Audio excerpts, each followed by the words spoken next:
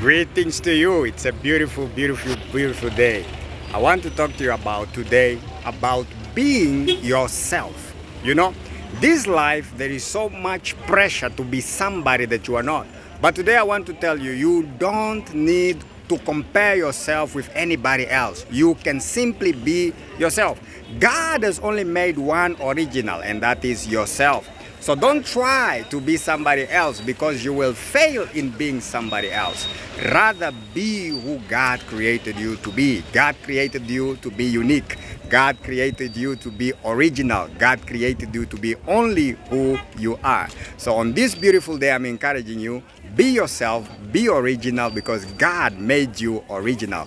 God bless you. Have a wonderful, wonderful day. And remember, He who created you in you is greater than everything in the world. God bless you. Have a wonderful day. Be yourself.